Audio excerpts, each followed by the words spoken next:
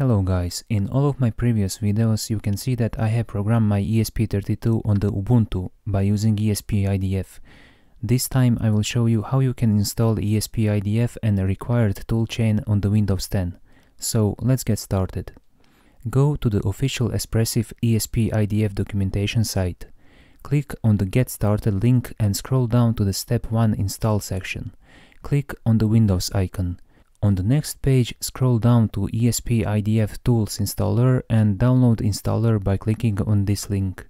Once when the download is complete, run the installer. Accept the agreement and click Next. In this step, you need to choose Python 3 version. If you haven't installed version 3 of Python, you will get here option to download it. In this step, you need to choose Git version. Same as for Python, if you don't have installed Git or your Git version is lower than the 2.21, you can choose this second option to download it. I already have installed 2.28 version, which is greater than the offered one, so I will choose this first option. Choose to download ESP-IDF here. If you are working on some serious project and need stable version of ESP-IDF, you can choose one of these offered versions. But if you want version with last features and updates, go and choose Master Development Branch. For location of ESP-IDF, I prefer to hold it in my user home folder, and I suggest you to do the same. In my home directory, I'm gonna to create a new folder with name ESP, and inside of that folder I will create new one with name ESP-IDF. Choose that folder and click OK. When you are sure that location is correct, click on Next.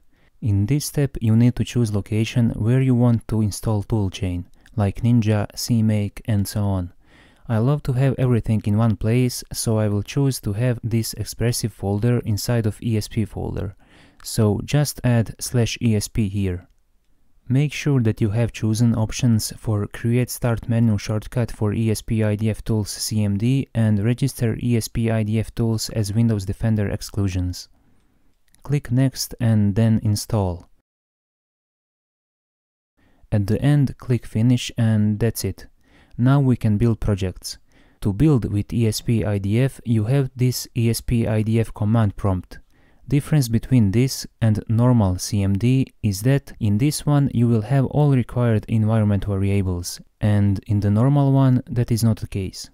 If you want, you can pin this command prompt to the Start menu for easier access. When you run ESP-IDF CMD, you can see that environment is set automatically. All these tools are added to path and they are present only in this terminal session.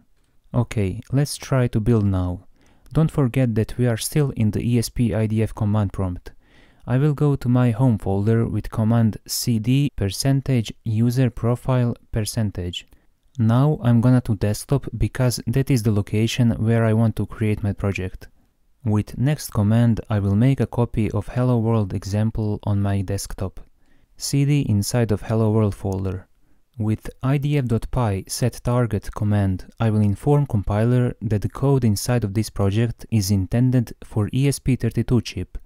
Okay, now run configuration, and once when the configuration is open, you can leave all as default.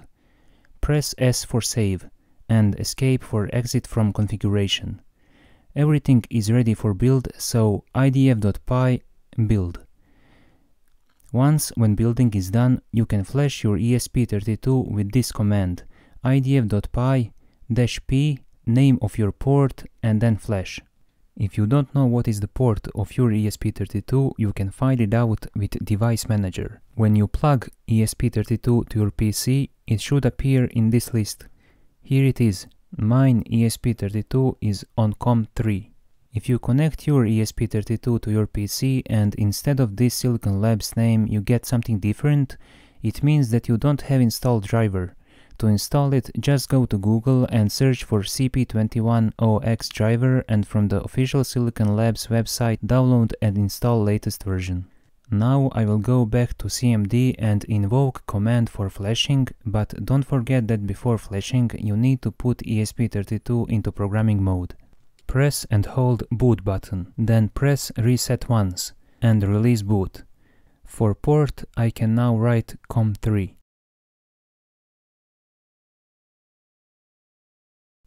After flashing, you can take a look what ESP32 sends to serial port by typing idf.py monitor.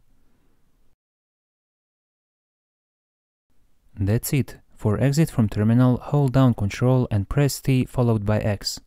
Thanks for watching, and if you want, you can support me by leaving a like on this video and subscribe to my channel. Till the next time, bye.